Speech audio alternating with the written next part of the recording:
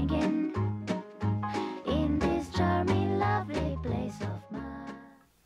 Alright, come on in, hit the like button, and think about subscribing if you're already.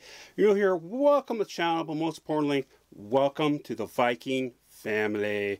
So this is my personal opinion / review for a 2024 independent horror film called Operation Blood Hunt.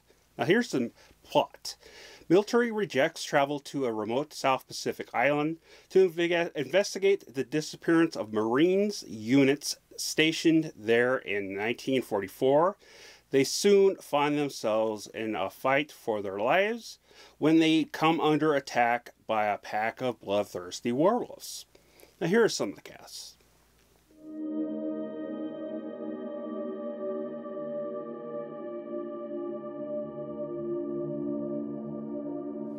Now you could tell right away this was a low-budget B film, mid-range quality look, the plot holes, and the odd feel to the theming. Even the cheap-looking props, you could tell they tried their best, but I'm pretty sure they didn't have modern pump shotguns in the 1940s, of specifically that kind. And you could also tell that, yes, they usually use airsoft guns and blank firing guns. You could tell, at least I could, of collecting airsoft guns, which types they were getting, that they were getting the very cheap plasticky look. It had screw holes on one side for the stock, to put the stock into the main part, and you can just tell.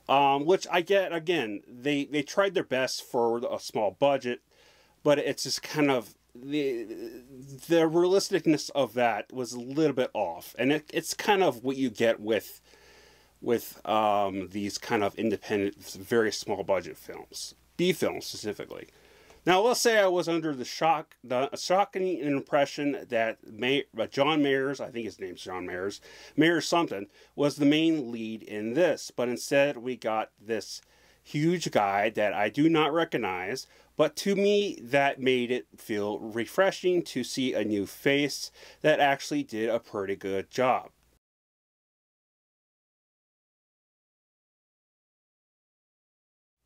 Granted, his wardrobe design was cheap as hell looking and didn't say priest to me, because he was playing a priest.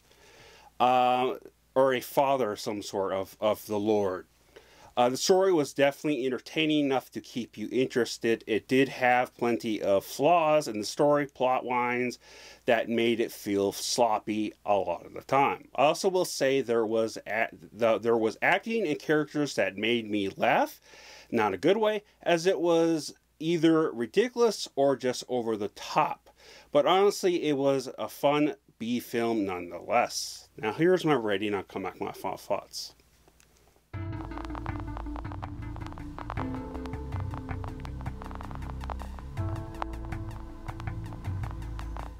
Overall, not the best low-budget film I've seen in the past 10 years.